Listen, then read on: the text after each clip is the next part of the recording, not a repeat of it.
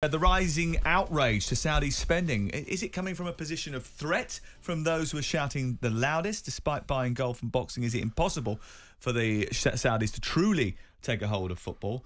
If not, why is there more pushback than ever before? Yesterday, Gary Neville saying the Premier League should put in an instant embargo on transfers to Saudi Arabia to ensure the integrity of the game isn't being damaged. Checks should be made on the appropriateness of the transactions. If it comes through that process, obviously transfers could open up again. But I do believe at this moment in time, transfers should be halted until you look into the ownership structure at Chelsea and whether there are beneficial transfer dealings that are improper. Jamie Carragher weighed in a little bit later on in the day, saying Bernardo Silva in his peak years and has been one of the best players in Europe for the last 5 years. I wasn't worried about the Saudi League taking players in their 30s. A touch worried with players below the elite, Neves. But if this happens, Silva goes there, it feels like a game changer. Saudi has taken over golf, the big boxing fights, and now they want to take over football.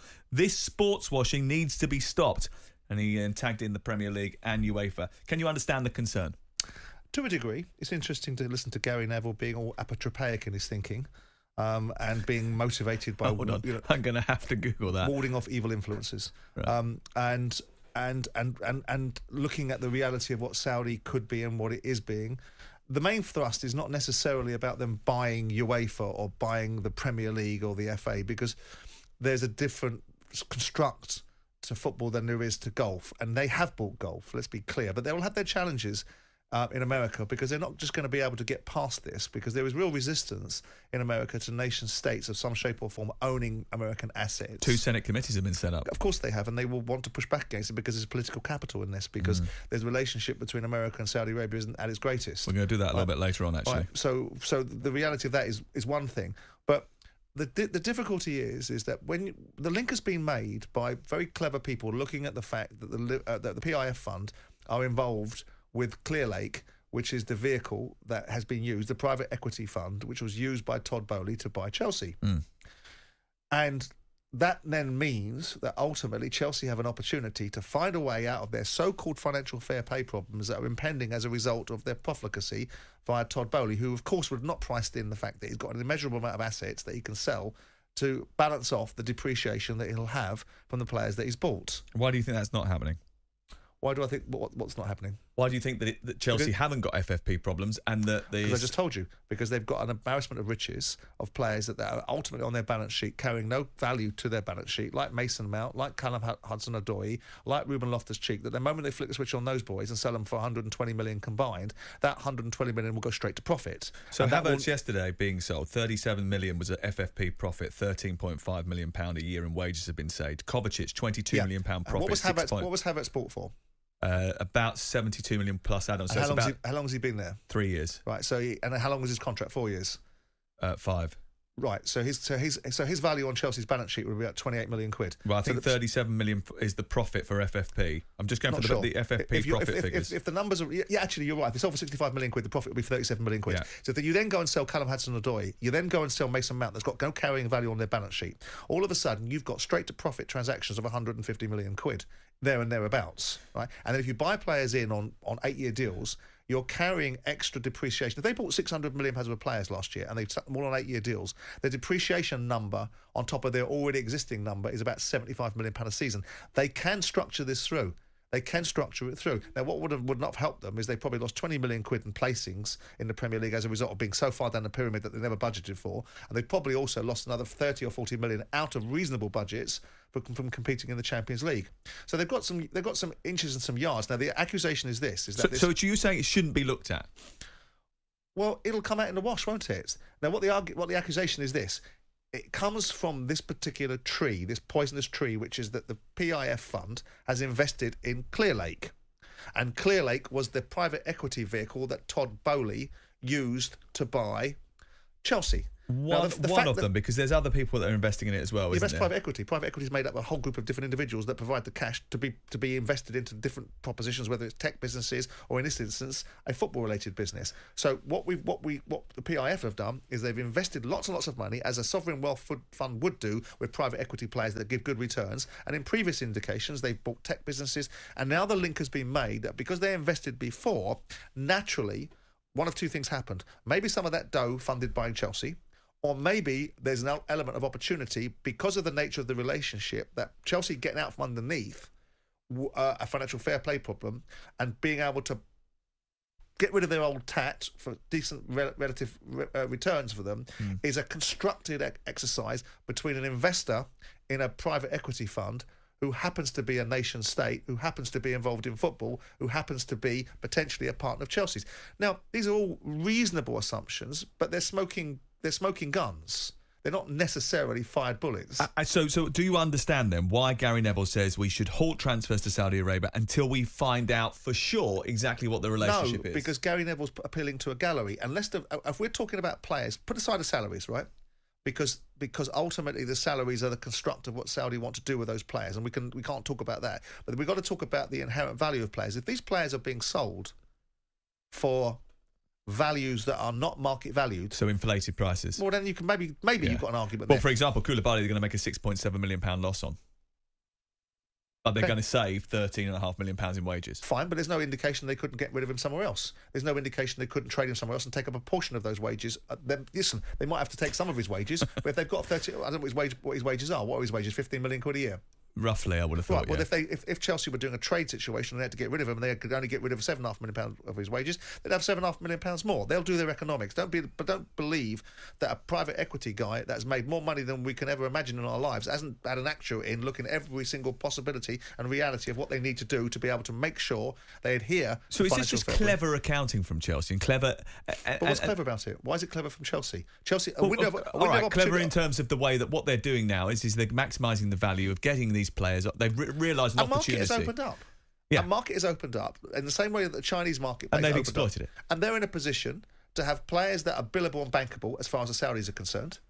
And ultimately, the Saudis have got more money than they should be allowed to have to spend on football because no one's looking at Saudis. What do you mean by should be allowed to have? Well, they're a disruptor now. I'm all for the belief that when someone buys a football club, they shouldn't be governed by financial fair play for the first couple of years because they should be able to invest a little bit more than the average person that's had a football club for a period of time. Because so by that premise, why shouldn't they be allowed to invest as much as they want for the next couple of years? So I was about to then translate that into owning the Saudis and saying that they should have a period of time, a period of grace to be able to develop their football. They can't do it naturally because they're massively behind the curve. They're massively behind the ecosystem of football. And if they're trying to catch up with European football and whatever other football we think is competitive, they're going to be 20, 30 years to do that. Some would say, well, that's the natural order. Other would say, why should they have to? So why aren't they given a period of time where they're allowed to invest in their leagues, and then some form of overall football governance steps in and says, right, that's enough now.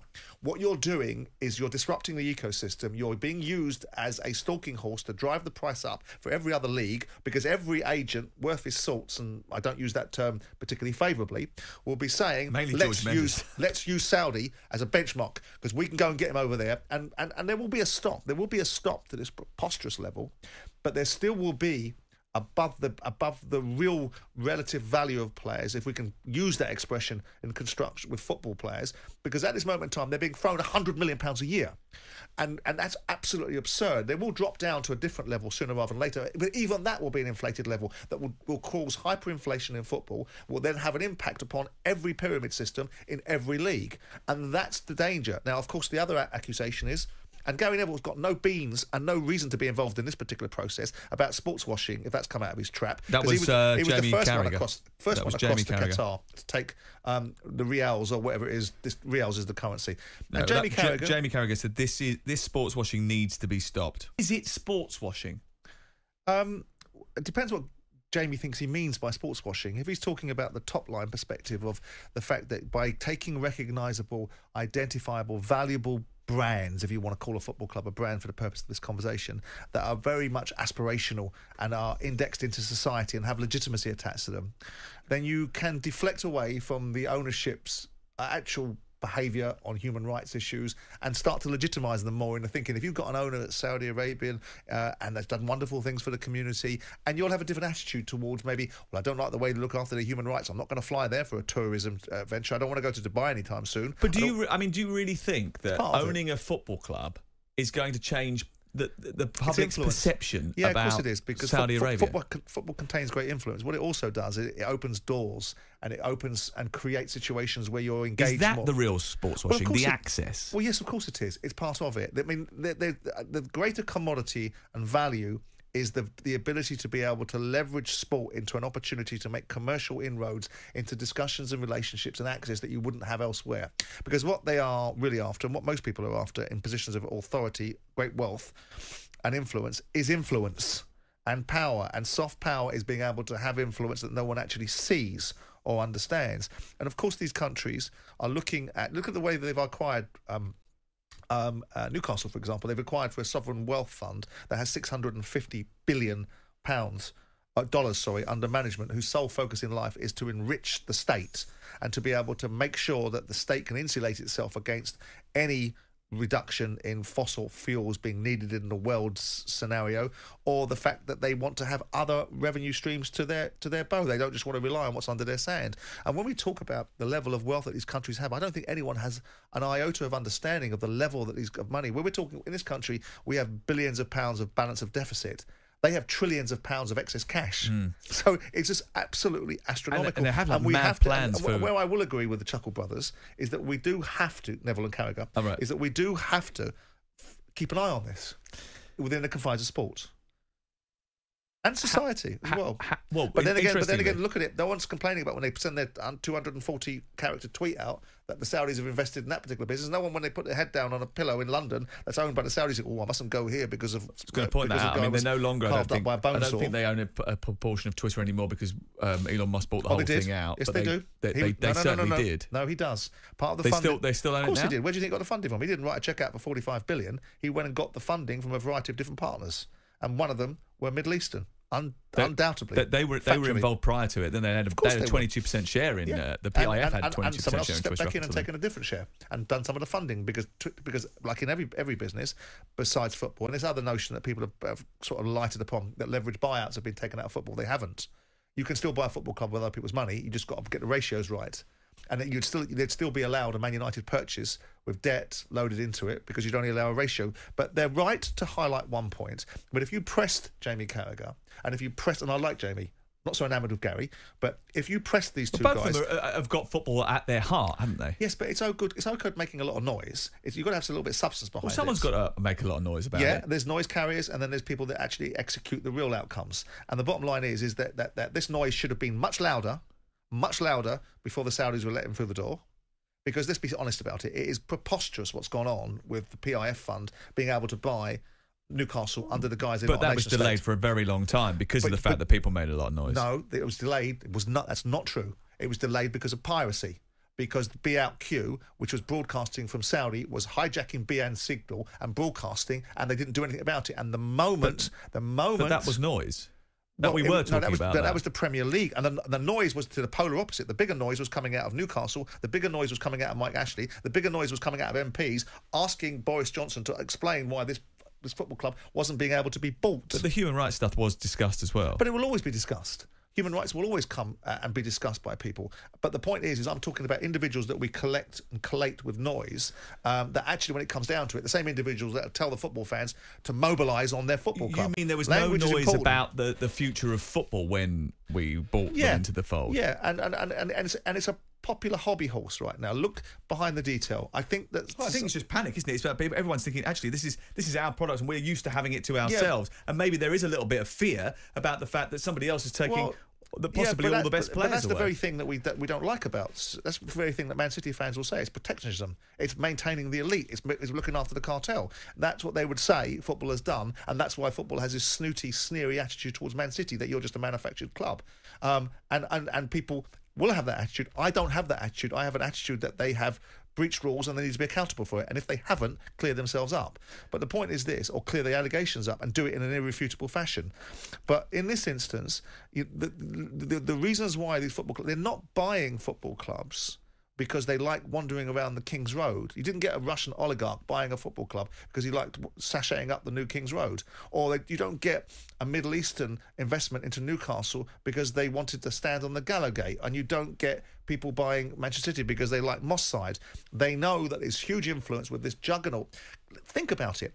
Manchester United is recognisable around the globe, right? But its turnover is 500 million quid. That's an SME.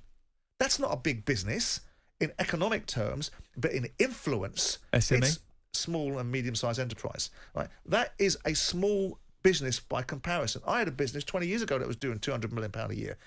Obviously not £500 million, but the influence of a Premier League football club is not... Well, it's his brand. It opens doors and it opens relationships and it gets you into rooms and into enclaves and conclaves where you wouldn't get before. And then you've got a different agenda. And they're right, the boys, it needs to be watched. But when you start suggesting that you don't like the economics of another league buying players at market value because someone told you that the PIF fund invested in Clearview or Clear Lake, whatever they're called, 16 years ago, I think you need to grow up a little bit. Honestly, is my view. Do you think if you owned a Premier League club, you'd be slightly worried about the Saudi Arabia rise? No. I'd be not if I owned a Premier League football club. If I owned any football club, as a football fan, as a commentator on football, as an observer, as someone that's emotionally invested in football, I'm worried about it. I'm worried about the nature of what it's going to do to hyperinflation. But then again, I am also in the camp that football can grow itself economically. I don't worry so much about the sports washing side of things, and there'll be a sudden intake of breath about the reality of the human rights issues, because some of it clearly I relate to. Others, I think societies have got to evolve. You know, I made this point before I went to Qatar about who are we in the West to dictate the belief system of other countries. This not so popular, I don't think. I wonder if there's going to be problems on the horizon. You sort of touched on it a little bit earlier on for the Premier League and for Newcastle United, and sort of considering that we were talking about Saudi Arabia just a moment ago. The club's chairman, Yasser Al-Rumayyan, yes. If he accepts the invitation that has been given to him to testify in front of a US Senate committee over the Gulf merger between PGA and Liv, that it would cause quite a stir, wouldn't it? But it's already caused a stir, isn't it? Because he's already admitted in open correspondence in the court case that was going on with Liv in America that he represents a nation state. Well, he tried to get away from testifying by suggesting that he was a representative of the Saudi government. Correct. So with that in mind, and he heads up the PIF fund, the link is here, and by the very same definition, that makes them accountable for the information they've given to the Premier League about the nature of the investment in. The Premier League will point to this ridiculous notion that they've got assurances. Assurances of what? What assurances have you got? You've got the same personnel. What possible difference is there that you can get assurances from? I tell you, I'm not going to do it. It's just bloody stupid. A bit of a joke of the fact that the assurances they've got apparently hold more weight than the court documents in the United States of America. Well, of course. There's the ridiculousness of it all. And it's interesting that because the Americans will not like this idea. They will not like it at all. Like I said a little bit earlier on in the show. And it will become political, won't it? It is political. It absolutely is political now. And if you look at the people that are interrogating it, there is politics in mind here. But the bottom line is, it doesn't alter the fact that there is a pushback, with exception from Donald Trump, who thinks that everything Live Golf does, maybe give him an opportunity for one of his golf courses, is good. And, of course, the relationships he has with these sorts of people come under question and are debatable at times. But the point is this, is that the Americans don't tend to like this kind of investment strategy. They don't want it. We, on the other hand, in Europe, embrace it. Do they not want it because they want to be in control of these things? Well, because they consider themselves to be the world's superpower, and they're the world's policeman, aren't they? And they should decide what happens. And they should decide they've got their own economy, their own value sets, their own outlook, their own disposition, and their own economic might. And they don't feel necessarily that their major assets and institutions that have great value to the structure of their society should be owned by nation states and influences like nation states.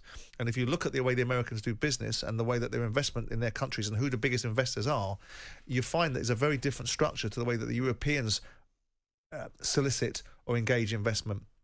Now, with that in mind, it creates Masters has created a situation, and he's not as clever as he thinks he is. This is the chief executive of the Premier League. Yeah, because this is a very difficult. He's got himself a hot potato on his hands now, because not only are Saudi the owners of Newcastle, and he's allowed that to happen, they have now got Qatar coming through the door, and all that goes with that. Because if Qatar are the bid for Manchester United, I don't know, with all due respect, many of the Qataris that have this kind of wealth that aren't indexed to the government in Qatar or to the royal family, and they can draw as many lines as they want between it. It'll be a state-owned football club again. Yasser Al-Rumayyan has been invited to testify on the 11th of July at the Senate Permanent Subcommittee on Investigations. Doesn't mean he has to go there, does it? Well, here's the question. If he doesn't go, what happens then? Depends what powers they have to block this transaction. I don't know what powers they have to intervene and stop a transaction going forward when commercial enterprises have agreed a transaction. Because the transaction is the acquisition of PGA Golf. I know what it is. Yeah, I'm just explaining for the listener. But I don't know what the legislation says. We've got no legislation in this country that government can intervene and stop the purchase of something because football determines its own rule policies. And as we have seen, we have Monopolies and Mergers Commission. Yes, but that's about owning one person having too much influence over something which artificially detracts away from the consumer, pretty much, or from the value of something because you're able to control it. That's why the Monopolies Commission, whenever you do a broadcast deal, whether Sky pitch for a deal, it has to go past the Monopolies and Mergers Commissions because otherwise they can set the price and they can control the market and no one else gets any say in it and the consumer ends up with a detrimental outcome. Yeah. Would the Premier League try to stop him from testifying at this particular hearing? No. Or would they discourage it? No. Well, they've got themselves in a cleft position, aren't they? People are now looking at it. There are more educated eyes looking at the world globally. And a couple of years ago, this would have flown past, and no one would have seen the situation in some resistance to testifying or making himself accountable in America because he doesn't feel he has to.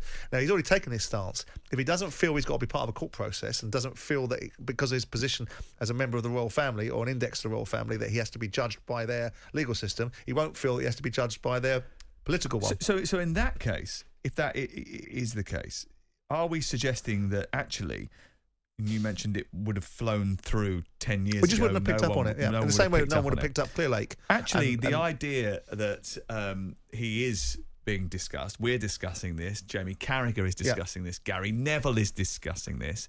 Actually, is it bringing the issues that Saudi Arabia have with human rights, with finance, into the public domain and actually elevating the conversation? Yeah, of course it brings a discourse, doesn't it? But like everything else in the media lights upon it like a butterfly and then disappears off 5 minutes later when it's lost its attention span. Now, no one talks about Afghanistan and the withdrawal of Afghanistan anymore because it's run its media cycle. And ultimately, the money and the influence will talk. It's not a bad thing in the here and now to talk about it. It's important to talk about it in a grown-up way. So that the noises that are made are taken seriously by people of influence, that they do it in the right fashion. But look at they waved in the Saudis. They'll wave in the Qataris next, and they've got a challenge on their hand because it looks like if it walks like a duck and it talks like a duck, it's a duck, right? And yet that duck was able to get away with buying a football club.